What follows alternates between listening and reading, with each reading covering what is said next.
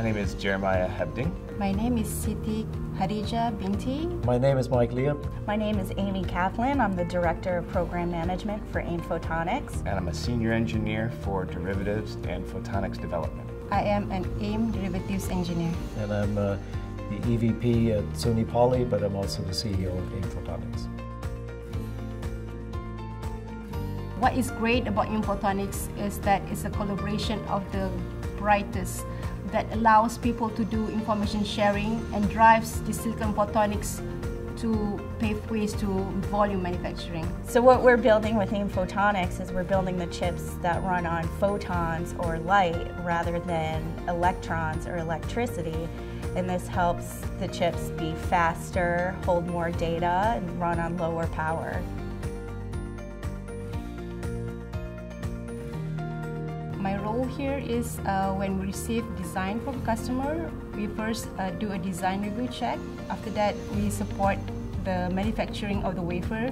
So the wafers are raw substrates, and you build multiple, 65 to hundreds of devices at one time. Once that large wafer is complete, it will be shipped to a packaging facility, and then that will be further processed and then cut into smaller chips. And then those individual chips will be put into computers or cell phones or other electronic devices that would be using those. The most near-term application for photonics has to do with data centers. Server needs for companies such as Amazon, Google, Facebook. They have huge server farms that take up tons of physical land, tons of energy. So what our Datacom program is seeking to do is to create these chips so that we can reduce this footprint in America and the world.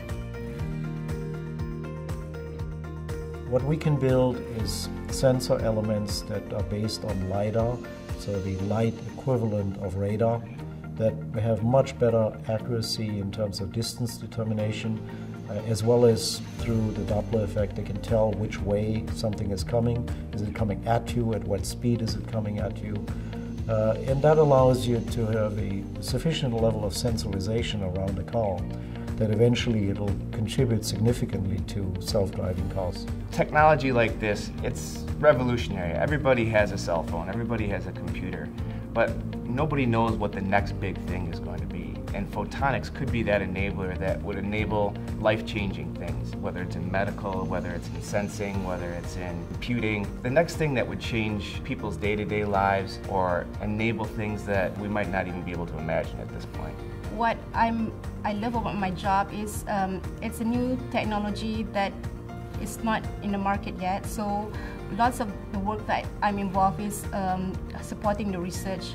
And then I see that as a future also, because like for America to become again a technology leader, this is the next it. But it is really great to see all of this activity happening across the United States. We get the best and the brightest from our country contributing to this program. And when I made my transition here to SUNY Poly and working in the AIM Photonics Institute, I was able to really work with a vast array of different people, not necessarily focused on a boardroom's bottom line, but more on the innovation and the development of new technologies. For me, it's really self-satisfying job. I mean, I don't have to have my boss to pat on the back because the work itself gives me the satisfaction.